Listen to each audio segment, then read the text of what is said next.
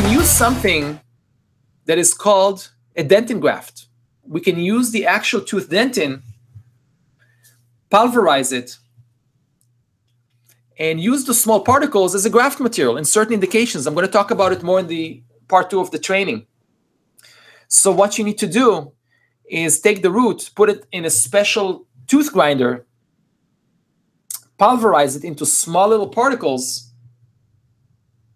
and I use these particles for a bone graft, as a bone graft. It's not a bone graft, it's a tooth graft.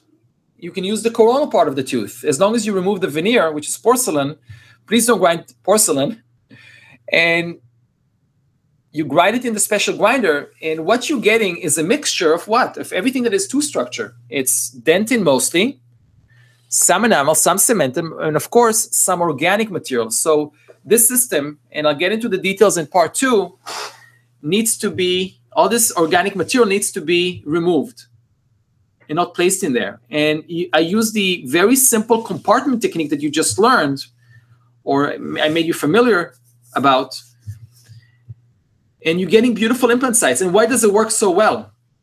And why can I go back in there